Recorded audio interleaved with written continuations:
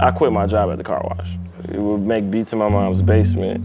This is around the time of Sean's birthday, yep. So I was making like hella beats. I came up with the idea for this song. I just never knew how to chop the song, but the sample, the very beginning of the sample says, "It's cost me a lot. It's cost me a lot.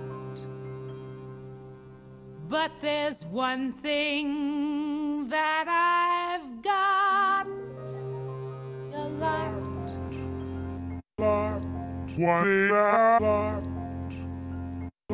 It's cost me a lot.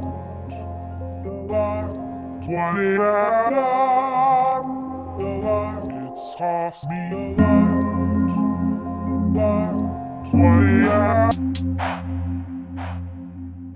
Cost me a lot.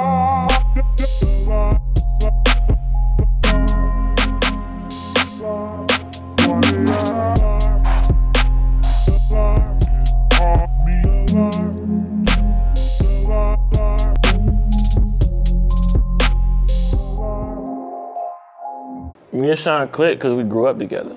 So like, I was 12, and I think when I met him, if I was 12, he was what, 14, 15? Yeah, I mean, you know, the sounds match. I'd be with him in the studio all the time. I would just like have a little fucking iPod Nano and walk up on him like, listen to these beats. He'd be like, oh, this is dope. I'd burn CDs and give them to him and shit. Like right when he got signed to Kanye, this is funny. This is when the Next Tales shits was out and you could chirp motherfuckers and shit. I think he like chirped my brother shit. He's like, yo, I just rapped for Kanye. But I had my brother's phone in my hand, so I was like, damn, you did? And then and my brother walked in the room and was like, give me my phone. But yeah, like, niggas go back.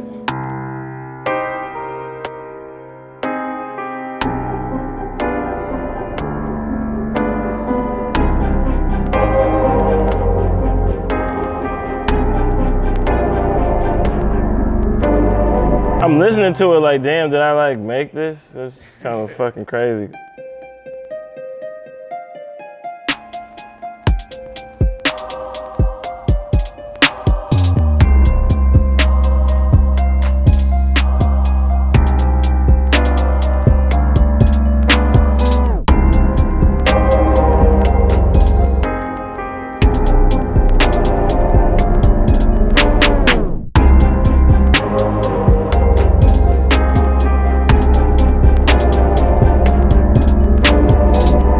Used to have nothing but like crates of records in the basement. So like I used to like sit in front of our record player like growing up and just play them bitches back to back. You know, Motown is there, Jay Dilla's from Detroit. So, you know, there was a situation I was in a school and my 8th grade piano teacher was like, everybody come up and play the piano. I'm just like, all right. So I'm like, started fucking with it and the shit was like fun. My mom ended up buying me a little keyboard out the JCPenney catalog. So I started like making beats on that and then I just kept making beats. I would like do piano lessons with like the school and the choir director and I'd take what I learned from the lesson and make beats to it. So, and just apply it, yeah. So like, shit, since like 12, 13, I just kept progressing through it and it worked.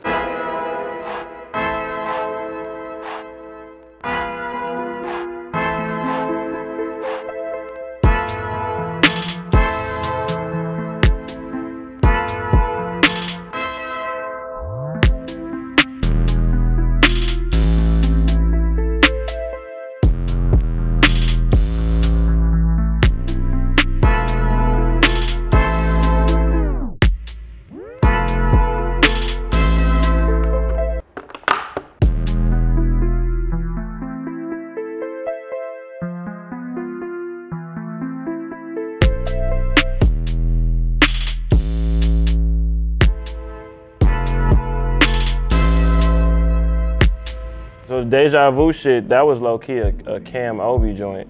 He like gave me, we was at Sean's crib, he gave me something he sang on. So basically it was just basically this. That's him singing. Yeah, so I was like, oh fuck.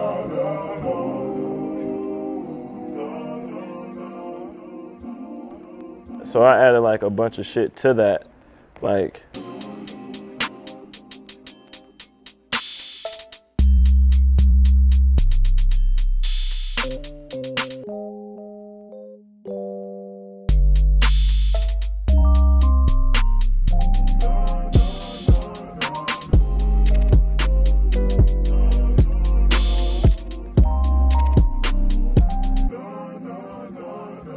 Yo, what up, though? I'm Key Wane, and you watching Behind the Boards, man.